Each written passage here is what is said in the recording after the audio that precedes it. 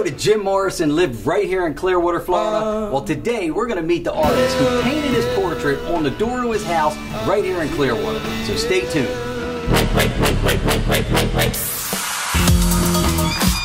I'm Vince Churka, your man on the music scene for Tampa Bay Music News. And we're back here at All Access Recording with artist and musician Joe Sanders. Joe, welcome. All right, thank you very much for having me. So we have one of your paintings on display here that I love. The colors pop. I mean, it's beautiful. I love the choice in colors. Tell me a little bit about it. It's a painting I did a few years ago. Oil on canvas, oil and charcoal on canvas.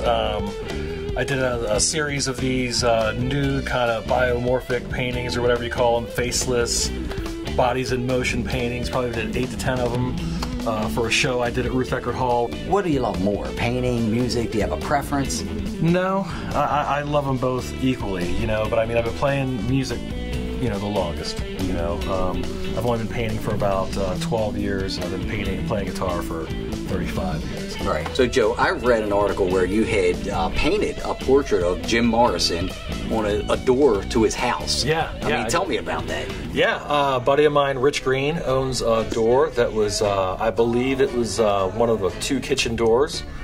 And he asked me if I'd paint some door stuff on it. This is a door that was actually on Jim Morrison's house. Yep. Here in Clearwater, Florida. Here in Clearwater. I believe it was in his grandparents' house that he stayed at when he went to college here.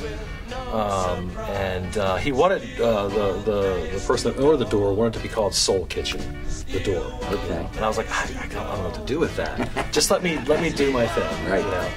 So I painted one side of it. It has this, you know, that light oily effect from the San Francisco light shows way back in the day. Right.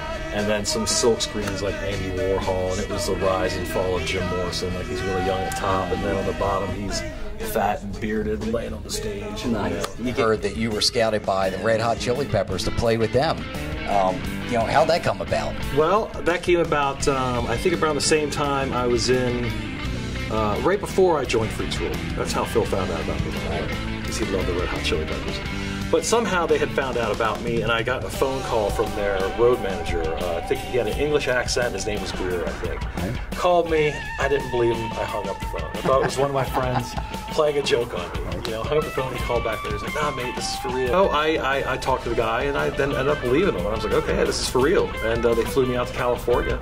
And I ended up auditioning for him. I stood out there for 9 days, had the time of my life. Right. And Dave Navarro was there, who ended up playing the gig. Jesse Tabiris was the other guitar player from. He ended up. He was from Mother Tongue, but ended up in Alanis Morissette. And myself, and it was a pretty quick audition. Let me tell you. Those guys have nothing on you, by the way. I've seen you play. Right. Nah, too kind. But Dave ended up getting the gig. It was, you know, but it was a great time. It was all about the experience. I was happy to be there. I couldn't believe I was there, and I learned what real talkers were all about when I was out there. We're here today in All Access Recording to record an all-instrumental album. Is that right? That's true. We're recording our 2nd record. Okay, so tell me a little bit about Umbra Luna. I mean, you know, what influences did you have forming this band? Well, Led Zeppelin definitely weaves its way through everything that I do. But also, this band was formed on like the basis of Jeff Beck, Eric Johnson, Miles Davis, Electric Miles. Nice. You know, 70 through 76. Just that improvisational, but just also rock and roll. Joe, I want to thank you for being here today. We'll certainly look forward to seeing Umbra Luna out there soon. I'm Vince Churka, your man on the music scene for Tampa Bay Music News. Until next time, keep music in your mind and love in your hearts. Thanks, Vince.